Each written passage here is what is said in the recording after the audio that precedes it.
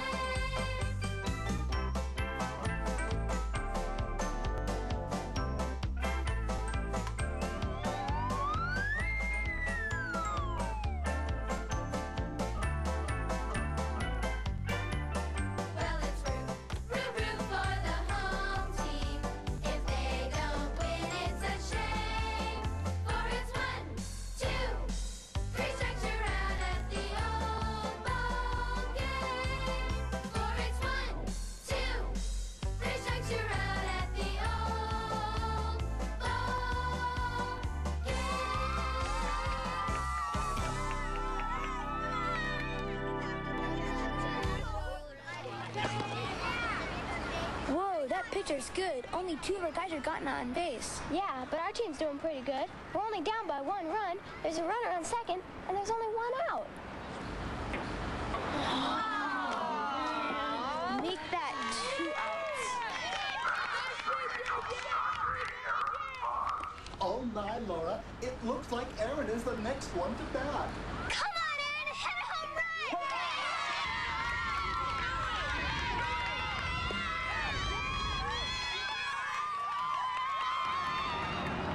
Okay, AJ, we've got 2 outs. This kid always swings at the first pitch.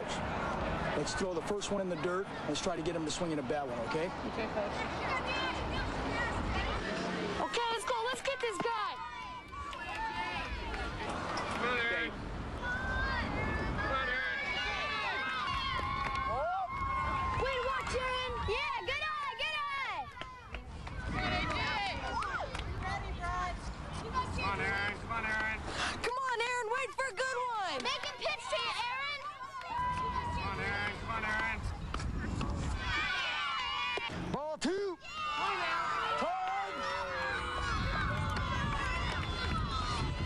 Come on, this guy can't hit. Just throw it right by him.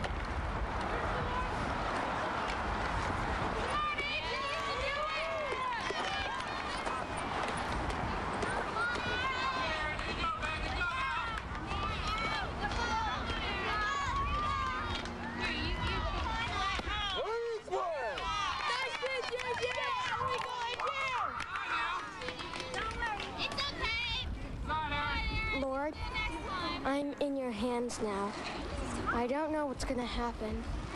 A hit sure would be nice. Who's he talking to? I think he's praying. I know I am. Oh, Lord, please let him get a hit. Okay, Aaron, here we go now. Here we go.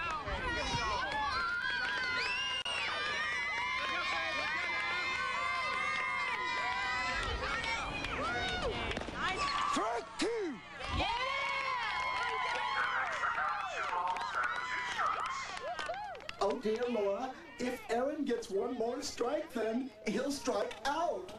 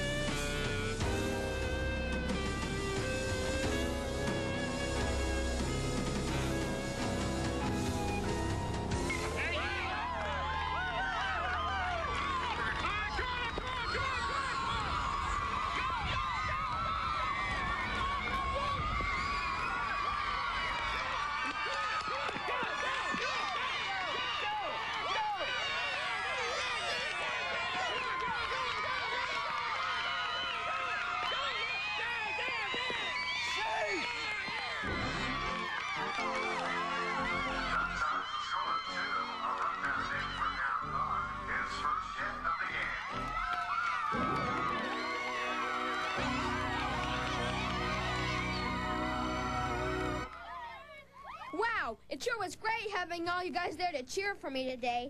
Even if we did lose, it was one of the best times I've ever had.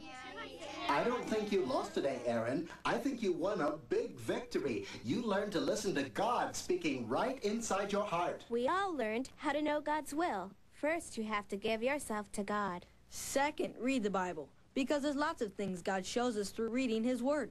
And third, listen to your heart so you can know God's peace. That helps all of us know if we're making the right decisions. And remember how important it is to practice listening to God speak to you every single day. God wants to talk to your heart, but you have to practice listening. You won't always get it right, but the more you practice getting to know His will, the better you'll get at it. You know, when I was out there batting, I felt like God was right there, helping me decide what to do. After that, I felt I could give it my best shot, and God would take care of me, whatever happened. The Lord was with you today, Aaron. God blessed you. Now, I just have one question. Aaron, if a runner steals a base, do they make him pay for it?